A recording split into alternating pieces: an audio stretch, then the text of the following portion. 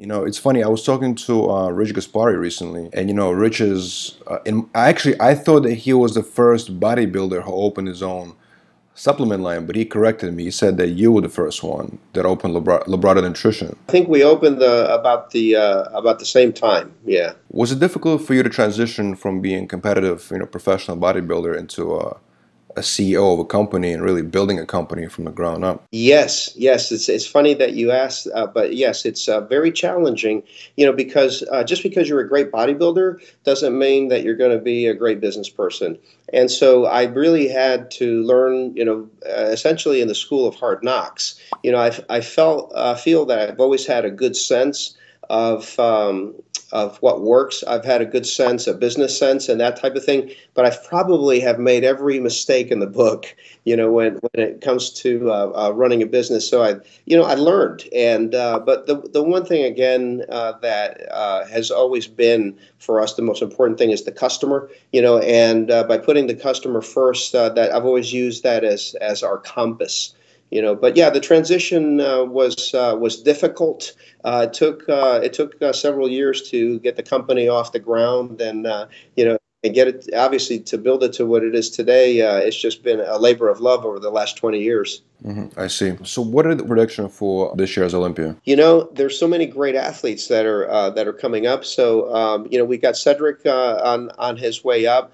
We've got that new Australian fellow who was a sensation at the Arnold. And of course, we've got the perennial champion, Phil Heath. You know, so he's always tough to beat if he's in condition. So, you know, I think it'll be real interesting to see how it shakes out this year with those guys. But if I had to. You know, if I had to, my money's still on Phil Heath. This is a man that knows what he's doing, but if my brain was in that body, I would focus not so much on putting in on any exercise, but just getting as superhumanly shredded as possible.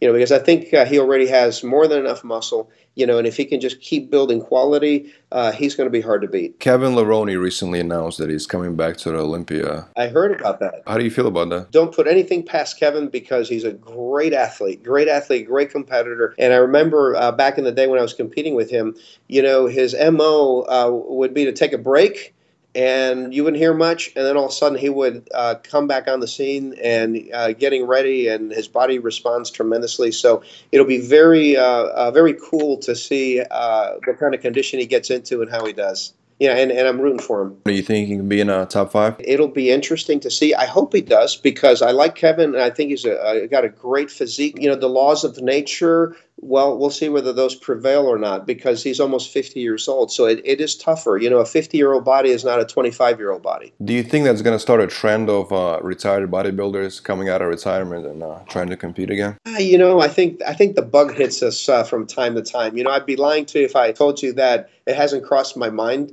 you know, at times. But at 56, you know, I know that the best use of my time now is to help the guys that are coming up. You know, like my son and Sergio and other athletes out there. Those are the kind of things that I like to do now. You know, just dedicate myself to helping the guys. So Oliva, you know, Sergio told me that, you know, he never had that relationship with his father. You know, they had a very kind of turbulent relationship. So he said that he's always great to see, you know, your chemistry with your son. Yeah, it's been a really rewarding experience. You know, actually, Hunter and I were part of a photo shoot that we did with Sergio Jr.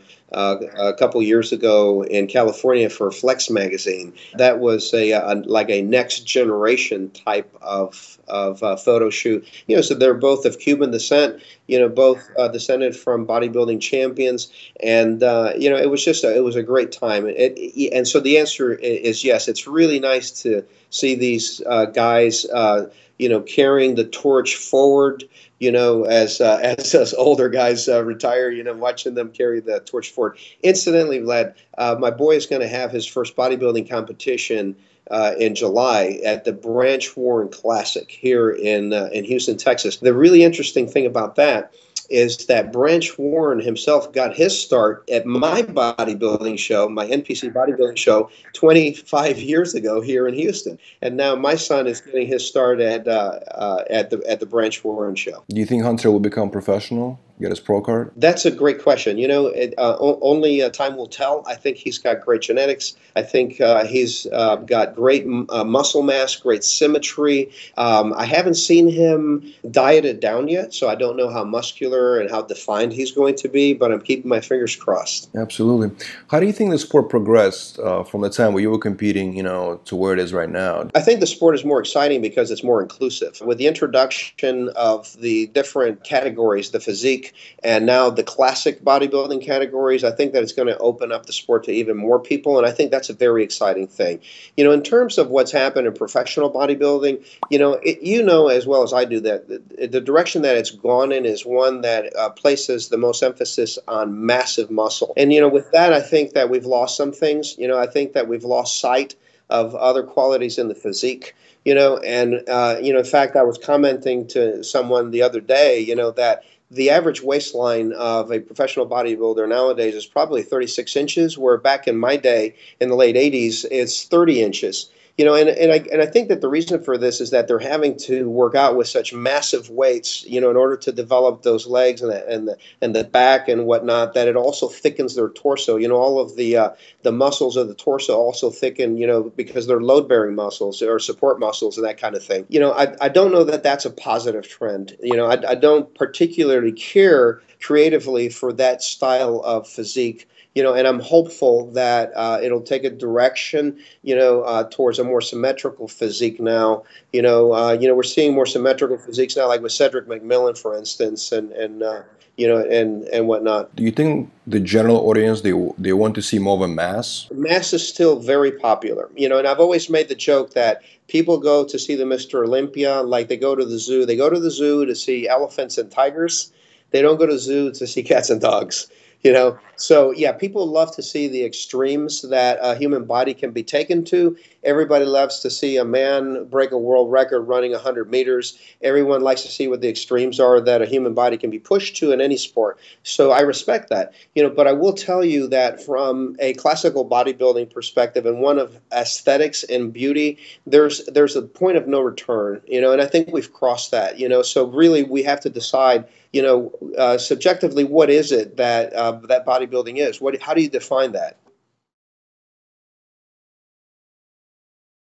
My advice to Kevin in October of 2015, when he first was entertaining it, it was coming to me with a lot of frustration in his voice about the unsatisfactory state of the efforts being put forth by the bodybuilders. And he's looking at it with a lot of disdain. I mean, the athletes are just, the quality is just not good.